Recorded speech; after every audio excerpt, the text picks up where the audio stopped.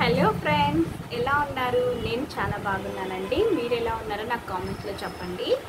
ఈరోజు మన వీడియో చిన్నపిల్లలకి పాలు తాపించిన తర్వాత ఖచ్చితంగా తేంపు రానివ్వాలండి. అది ఎందుకు, ఎలా రానివ్వాలి అనే విషయాల గురించి మనం ఈరోజు తెలుసుకుందాము. పసిపిల్లల దగ్గర నుంచి, అంటే న్యూ బార్న్ బేబీస్ దగ్గర నుంచి అండి, రోజుల పిల్లల దగ్గర నుంచి మనం ఫీడింగ్ ఇచ్చిన వెంటనే పిల్లలకు తేన్పు రానివ్వాల్సి ఉంటుందన్నమాట. లేకపోతే వాళ్ళు వామిట్ చేసేస్తారు, కక్కేస్తారు. అప్పుడు కడుపులో వాళ్ళకి ఏమీ ఉండదు కదా. కాబట్టి మాటి మాటికి మనం పాలు తాపించిన ప్రతిసారి, ఫీడింగ్ ఇచ్చే ప్రతిసారి ఇచ్చిన వెంటనే వాళ్ళకి మనం తేన్పు రానివ్వాలన్నమాట. అది ఎలాగా? మనం ఫీడింగ్ ఇచ్చిన తర్వాత మనం భుజం పైన బాబు పిల్లల్ని ఇలా పడుకోబెట్టుకొని వాళ్ళ పొట్టను మన భుజానికి ఆనించాలన్నమాట. వాళ్ళ పొట్ట అనేది మన భుజం పైన ఆనుకునేలాగా చేయాలి. కాబట్టి ఇలా నెమ్మదిగా నిమురుతూ ఉండాలన్నమాట. వాళ్ళ వెనకల వీపును వాళ్ళ పొట్ట మన భుజానికి ఆనించి అలా నెమ్మదిగా నిమురుతూ ఉంటే ప్రెస్ అయ్యి మన భుజం వాళ్ళ పొట్టకు ప్రెస్ అయ్యి ఆ లోపల ఉండే ఎయిర్ అంతా బయటికి వచ్చేస్తుంది అనమాట. అప్పుడు చిన్నగా వాళ్ళు తేంచుతారు అని ఒక చిన్న సౌండ్ వస్తుంది అనమాట. మనకు తెలిసిపోతుంది. ఒకవేళ పిల్లలు ఎంతసేపటికి తేంచడం లేదు అంటే ఖచ్చితంగా మనం బాబుని భుజం పైన వేసుకొని అటు ఇటు కొద్దిసేపు తిరగాలి. ఇంకా న్యూ బార్న్ బేబీస్ అయితే మెడలు అప్పుడే నిలబెట్టింటారు కదండి. కాబట్టి ఒక చేత్తో బాబు మెడని ఇలా పట్టుకొని ఇంకొక చేత్తో ఇలా నిమరాల్సి ఉంటుందన్నమాట. బాబు మెడని ఇలా పట్టుకొని ఆల్రెడీ మన భుజం పైన వాళ్ళు వెయిట్ పడి ఉంటుంది కాబట్టి జస్ట్ అలా మనం వాళ్ళ మెడని ఇలా పట్టుకొని భుజం పైన ఇలా వాళ్ళ వీపు పైన ఇలా నిమరాల్సి ఉంటుందన్నమాట. కొంచెం గట్టిగా ప్రెస్ చేస్తూ నిమరాల్సి ఉంటుంది.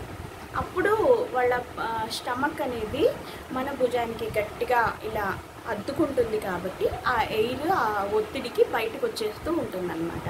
అప్పుడు వాళ్ళు తేంచుతారు.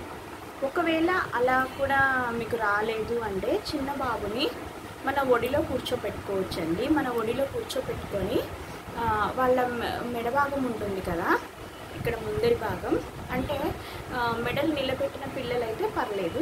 మెడలు నిలబెట్టిన పిల్లలైతే ఇలా నాజుగ్గా వాళ్ళ మెడ భాగంలో ఇలా పట్టుకోవాల్సి ఉంటుందన్నమాట. ఇలా గడ్డాన్ని ఇలా పట్టుకోవాల్సి ఉంటుంది. చూసారా? ఇప్పుడు నా మెడకు చేతికి గ్యాప్ ఉంది చూడండి.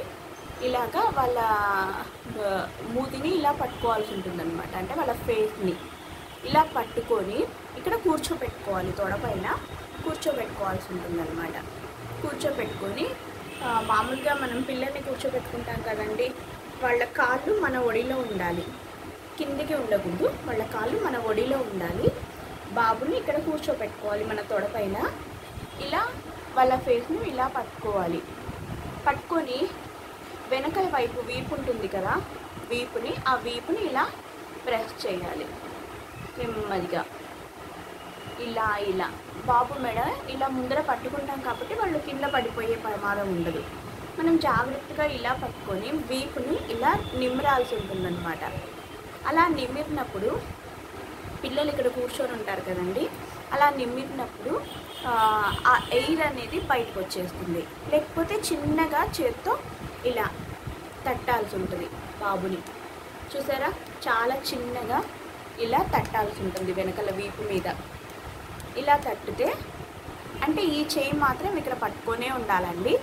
ఇలా పట్టుకొని ఈ వీపు ఉంటుంది కదా, పిల్లల వీపు, ఇలా నెమ్మదిగా తడితే వాళ్ళు చిన్నగా అని తేంపు వస్తుందన్నమాట. ఇది నాకు కూడా పిల్లలు ఉన్నారండి, కాబట్టి నేను ఎప్పటి నుంచో దీన్ని ట్రై చేస్తూ ఉంటున్నాను అనమాట. నాకు 3 kids ఉన్నారు. నా 3 పిల్లలకు నేను దీన్ని ట్రై చేశాను. కాబట్టి ఇది నేను ఖచ్చితంగా యూజ్ అవుతుంది అనే ఉద్దేశంతో మీతో షేర్ చేసుకుంటున్నాను అనమాట.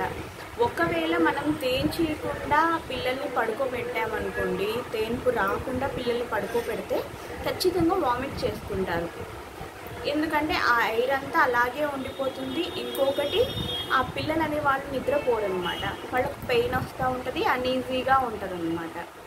ఇంకొకటి మనం ఫీడింగ్ ఇచ్చేటప్పుడు ఒక పక్క ఇచ్చిన తర్వాత మళ్ళీ ఇంకొక పక్కకు మార్చుకుంటూ ఉంటాం కదా, ఆ టైంలో కూడా ఒక పక్క ఫీడింగ్ ఇచ్చిన వెంటనే మనం మార్చకముందే తేన్పు తీసుకొని వచ్చి మళ్ళీ పిల్లలకు ఫీడింగ్ ఇచ్చాము అంటే పిల్లలు బాగా తాగుతారు పాలు ఎక్కువగా.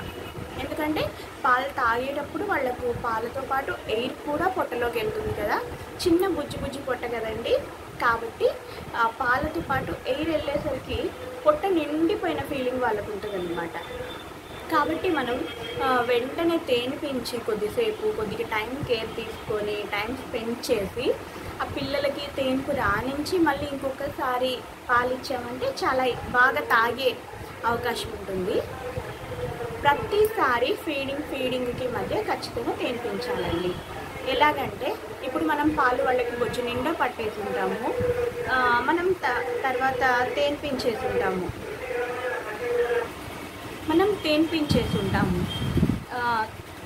ఒకసారి ఫీడింగ్ ఇచ్చేసిన తర్వాత తేనిపించేసి ఉంటాము. తర్వాత పిల్లలు పడుకుంటారు కదా, మళ్ళీ ఒక హాఫ్ అన్ అవర్ తర్వాత, యాక్చువల్గా మనం 3 అవర్స్కి ఒకసారి పిల్లలకు ఫీడింగ్ ఇస్తాం కదా ఖచ్చితంగా. చిన్న పిల్లలకు న్యూ బోర్న్ బేబీస్కి 3 అవర్స్కి ఒకసారి ఫీడింగ్ ఇస్తాం మనము. కాబట్టి మనం బాబుని పడుకోబెట్టిన తర్వాత 1.5 అవర్ తర్వాత మళ్ళీ లేపి ఖచ్చితంగా తేనిపించాలి. ఈ 2 పద్ధతుల్లో ఒకటి భుజం మీద వేసుకునే పద్ధతి, ఒకటి తొడ మీద వేసుకునే పద్ధతి కదండి. బయట అమ్మే వాళ్ళు వచ్చారండి, పచ్చిపుట్టలు అమ్ముతూ ఉన్నారు, కాబట్టి డిస్టర్బెన్స్గా ఉంది, ఏమనుకోదు కదండి, బయట ఏమనుకోవద్దు. కాబట్టి ఒకవేళ మనము ఈ పద్ధతిలోనూ 2 పద్ధతుల్లోనూ వాళ్ళు తేంచలేదు అంటే బాబుని పడుకోబెట్టుకుంటాం కదండి, మనము మామూలుగా వెళ్ళకిలా పడుకోబెడతాం కదా, అలా కాకుండా ఎడమ పక్కకు తిప్పి ఒకవైపు తిప్పి పడుకోబెట్టి ఈ పక్క ఆ పక్క ఏమైనా హైట్గా పెట్టామంటే మధ్యలో బాబుని పడుకోబెట్టి ఎడమ పక్కకు తిప్పి పడుకోబెట్టాలి. మనం ఒదిగిచి ఇలా పడుకుంటాం కదా, అలాగా బాబుని కూడా ఇలాగ పడుకోబెట్టి ఎడమ పక్కకు ఒకవైపుకు పడుకోబెట్టి వెనకాల వీపులు మనం నిమురుతూ ఉంటే, ఇది నైట్ టైంలో మనకు బాగా యూజ్ అవుతుందండి. ఎందుకంటే ఎక్కువసేపు మేలుకోలేము కదా, అప్పుడే డెలివరీ అయి ఉంటాము, మనకు కూడా చాలా అలసటగా ఉంటుంది, రాత్రిపూట పిల్లలకు 3 అవర్స్కి ఒకసారి లేచిస్తూ ఉన్నట్టు. కాబట్టి మనము పక్కలో వేసుకొని పిల్లలకు ఫీడింగ్ ఇస్తూ ఉంటాం కదా, అప్పుడు బాబుని మనం పక్కలో పడుకోబెట్టి, అంటే బాబును ఎడమ వైపుకు తిప్పాలి, బాబుని ఎడమ వైపు తిప్పుకొని పడుకోబెట్టుకోవాలి అన్నమాట. బాబుని మన పక్కన పడుకోబెట్టుకున్నప్పుడు ఎడమ వైపుకు వాడు తిరగాలి, ఇలా మన వైపు ఇలా పడుకుంటాడు కదండి, అప్పుడు బాబుకు మనం వీపును నెమ్మదిగా ఇలా నిమురుతూ ఉండాలి. బాబు వీపును అనేది ఇలా నెమ్మదిగా నిమురుతూ ఉంటే, కొంచెం ఇలా నిమురుతూ ఉంటే ఎడమ వైపు తిప్పి పొట్ట అనేది పక్కన కింద ఉండే దిండుకు అనేది ప్రెస్ అవుతూ ఉంటుందన్నమాట.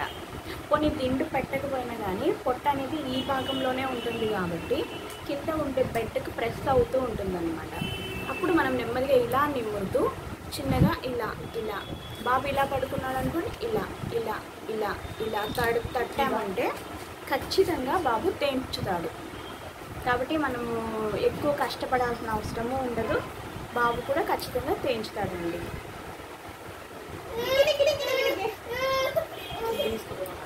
తీసుకోపో. అది ఫ్రెండ్స్ ఇవాళ మన వీడియో. పిల్లలు ఖచ్చితంగా పాలు తాగించిన వెంటనే మనం తేంపియాల్సి ఉంటుందన్నమాట. ఖచ్చితంగా మీరు ఈ పనులు చేయండి. అంటే మీకు తెలీదు అని కాదండి, నేను ఈ విషయాలన్నీ షేర్ చేసుకుంటున్నాను. నేను నా పిల్లలకు ఇవన్నీ చేసేదాన్ని అనమాట, కాబట్టి మీతో కూడా షేర్ చేసుకుంటున్నాను. ఇంకా కొత్త వాళ్ళు ఎవరైనా కూడా ఉంటారు కదా, తెలియని వాళ్ళు, న్యూగా మదర్ అయిన వాళ్ళు కూడా ఉంటారు కదా, కాబట్టి అంతే friends. Thank you so much video మొత్తం చూసినందుకు. ఈ వీడియో కనుక మీకు నచ్చినట్లయితే లైక్ చేయండి, షేర్ చేయండి, సబ్స్క్రైబ్ చేసుకోవడం మర్చిపోవద్దు. ఈ వీడియో కనుక మీకు చాలా బాగా నచ్చినట్లయితే ఎస్ అని కింద కామెంట్స్లో పెట్టండి. Thank you so much. Bye, take care.